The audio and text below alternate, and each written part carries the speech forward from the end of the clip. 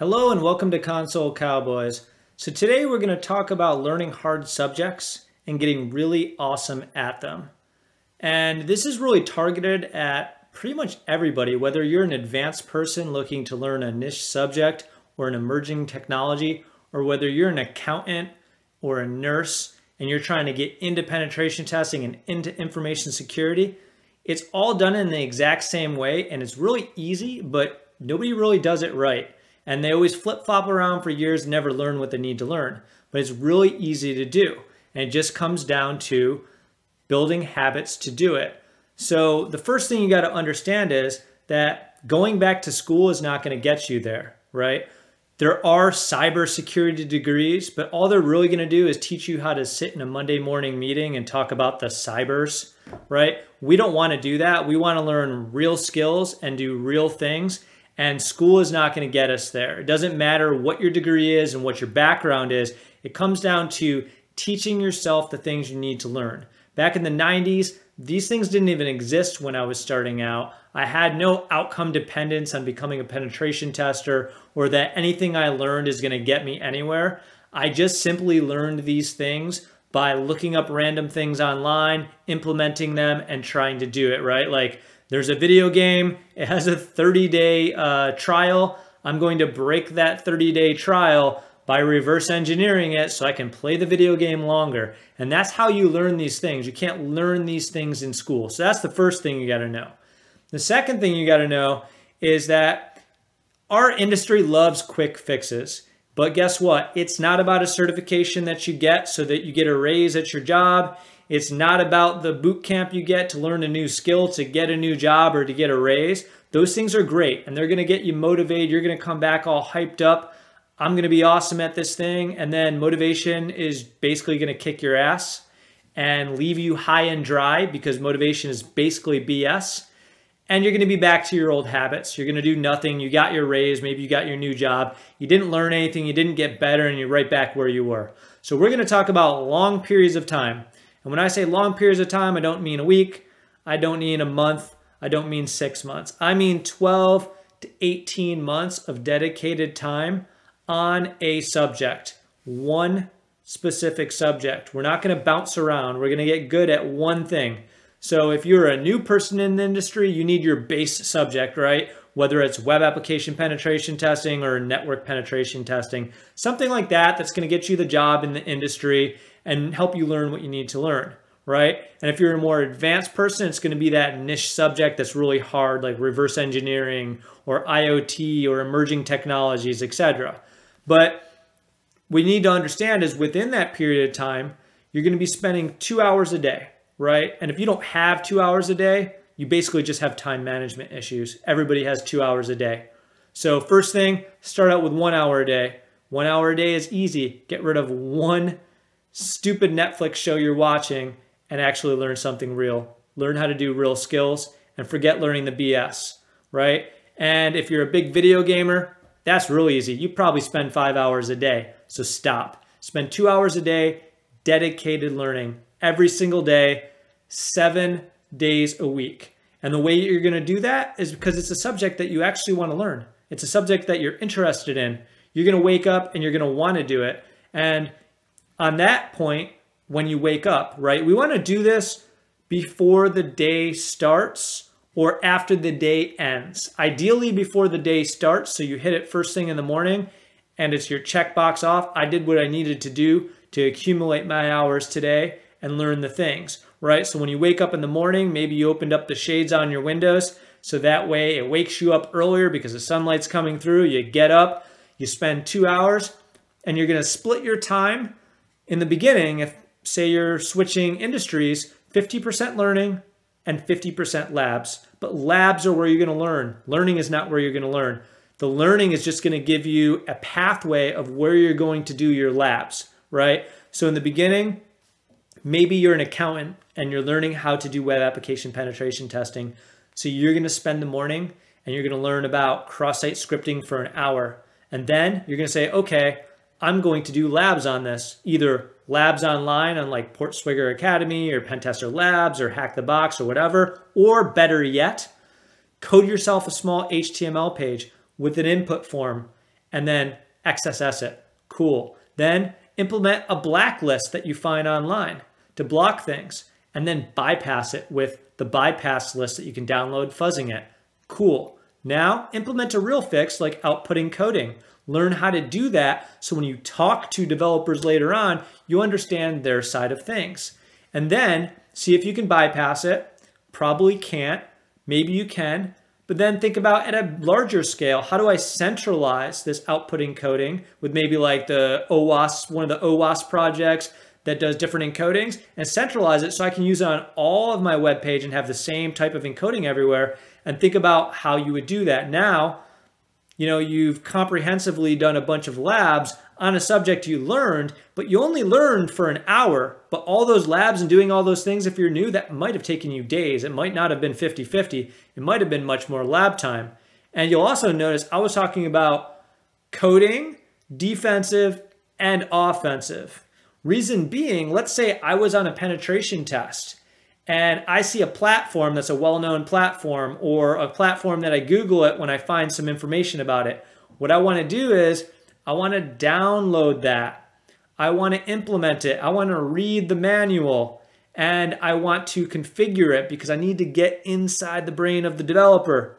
If I'm inside the brain of the developer, I can figure out how he would have configured it, which I can figure out how I would bypass it, right? So that lab time of you learned what the platform is, you learned it, what you're looking at, and then you're going to lab it all up and do both sides of it. Because then when you talk with that developer later on, you can also talk to him about the configurations. You understand it all. You did it yourself, right? So it's a lot of lab time.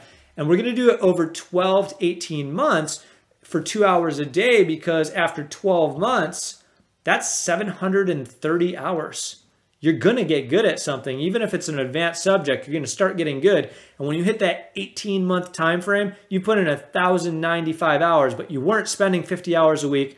You weren't going down rabbit holes. You were simply doing 2 hours a day, which is honestly a joke to do something that you're interested in doing. And that's a whole nother point. It's something you're interested in doing. It's not something your boss is interested in you doing, right? If the boss wants you to learn a subject, learn it during the hours he's paying you.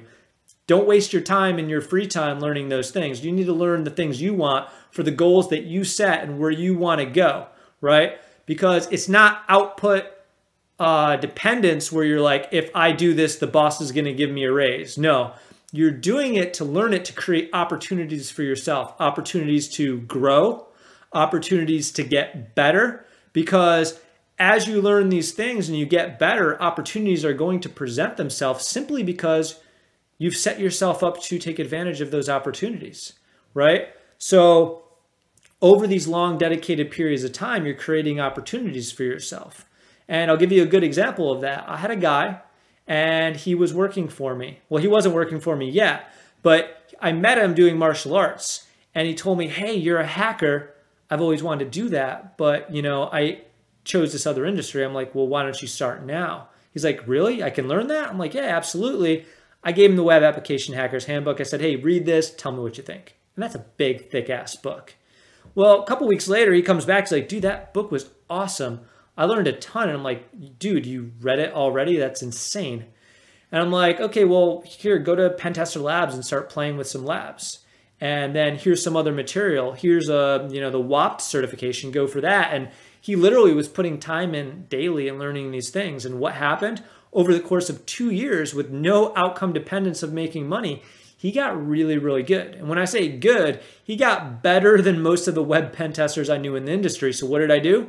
Well, kind of like a bug hunter who knows how to find bugs, he didn't have methodologies yet, right? So I took him, I put him on some penetration tests. He started learning some methodologies. He started putting all the things he learned into play. Next thing you know, he's shadowing these things for free. He's not getting paid a dime. No output dependence.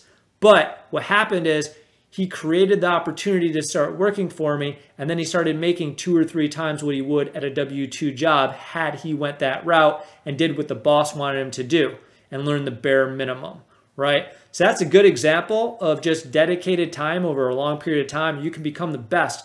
And he came from an industry that was completely different. He was in the nursing industry. He had nothing to do with information security, right? And he became one of the best in that short period of time. And as soon as he started doing it for real as a job, he's untouchable, right? So that's something you got to think about it. And then if you're in the camp of, okay, I'm trying to learn this subject and I just can't, it's too hard. It also solves that problem. I had a guy who was working for me. He was a web pen tester, and he came to me, he's like, dude, I feel like I'm stuck. I'm not getting anywhere. These advanced subjects, I can't breach, the level from beginner to advanced. I'm like, 2 hours a day, bro. I want you to block off your calendar. I don't care if you're on a project. I don't care whatever. You work for me, I'm giving you permission 2 hours a day. And you need to give yourself permission if you don't have that permission by waking up 2 hours earlier. But point is, he spent 2 hours a day.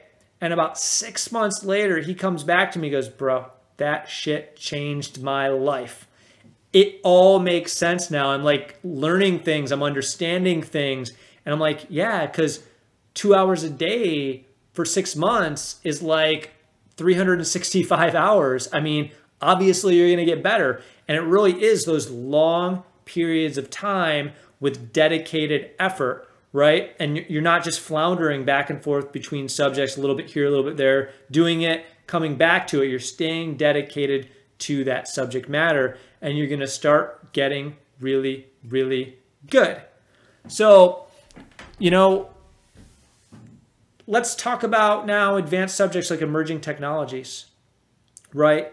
So after you're doing the 50% and 50% for a while, maybe you're going to get more advanced and you're going to start switching to 25% learning, and it's going to be 75% lab. So you're going to say you're getting into a more harder subject like IoT. You're going to spend the morning and, okay, I'm going to learn about all the chips on the board and what they do and the communication protocols. And then you're going to spend the rest of the 5 days of the week after the first 2 days, and you're going to do nothing but take apart every device that you own and find the data lines and find the power lines and monitor the communications and really dial that in. And the first 2 days of the week, you learn some stuff. The other 5 days of the week, you dived into stuff, and it's going to start turning into that. And then when you start getting into emerging technologies, which is more like what I do, research and development, a lot of the times it's theoretical. There is no learning. You basically know something exists and you start going. So I'll give you an example of that. So blockchain. When I started learning blockchain, it was basically just a bunch of kids trying to make money off of a bull run. And then Ethereum came out and there's smart contracts. And it's like, ooh, what's a smart contract? Well, guess what? Spoiler alert, all it is user-created code with a lot of rules that can screw you over pretty bad, pretty quick. But problem is, all of the attacks were mostly theoretical. There was no examples, just like this could happen.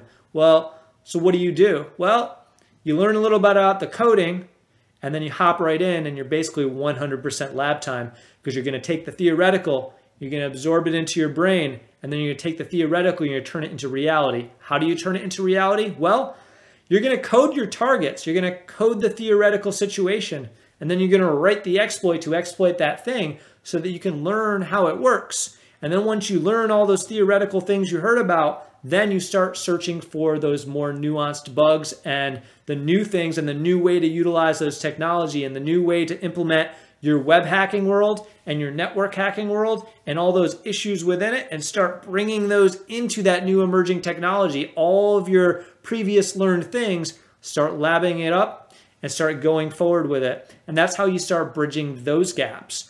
And you're going to start learning really quick that this stuff is pretty easy. It just is long periods of time. So I'm going to break it down for you one more time before we finish this out. Here's what you're going to do. You're going to take a 12-month period of time to an 18-month period of time. You're going to choose one single subject. You're going to set aside 2 hours a day, and you're going to dive into that subject. You're going to start out with 50% learning and 50% labs. Then you're going to graduate from 50% learning, 50% labs to 25% learning and 75% labs. And then you're going to tell me this changed your life, and you're going to comment on here and let me know. And then you're going to start looking into all these emerging technologies, and it's going to be 100% lab, and you're going to be a badass, and you're welcome. So hopefully you learned something from this video. I'll dive into more things about being selfish with your time later on, setting goals, and really like how to dive into this and even go further with this. But hopefully you learned something today. Thank you.